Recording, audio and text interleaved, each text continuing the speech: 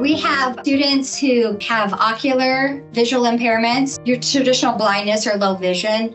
And then we also have students who have complex needs, complex bodies. A lot of them, we use HelpKidzLearn and inclusive technology products with all of them. As for our children who have neurological visual impairment, we do use these products a lot because of the high contrast to the movement and the backlighting. A lot of them are working on like switch skills or eye gaze in order to help with access. These products really help us kind of determine access and help us practice, and so that we can get a better feel of what's going to be the most successful. I'm always looking at our picture books, what is visually accessible to them? What can we simplify or make high contrast? What real objects can we bring to a literacy process? And so a lot of times with our literacy topics, I might find something within HelpKidzLearn to also share with them. So let's say we're doing a unit on March Madness or basketball.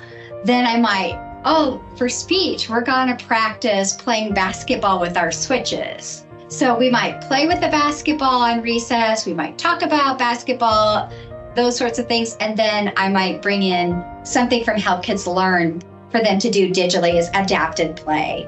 I think ChooseIt Maker, allowing you to create your own activities, you can start with that errorless learning piece. So if kids are just learning to access switches for the first time, I can make a ChooseIt Maker that meets them where they're at, and then we can grade that as they grow and develop skills to make it more challenging for them.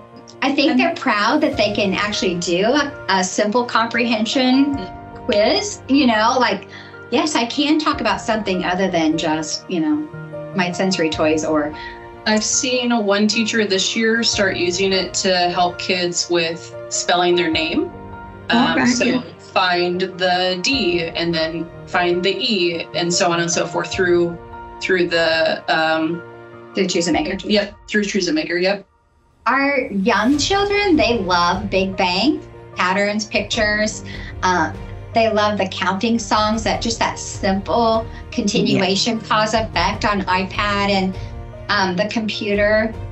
I was gonna say, I've seen families come in and see their child use the switches, and they're surprised. They're like, oh my gosh, he can do that? I had no idea. And it kind of shows also what their child might, know. I have a student that's working on the eye gaze. When she can target a shape and it makes a funny noise, she just cracks up. and it's just hilarious. And she's so motivated to use that. This creates so much independence and adapted play.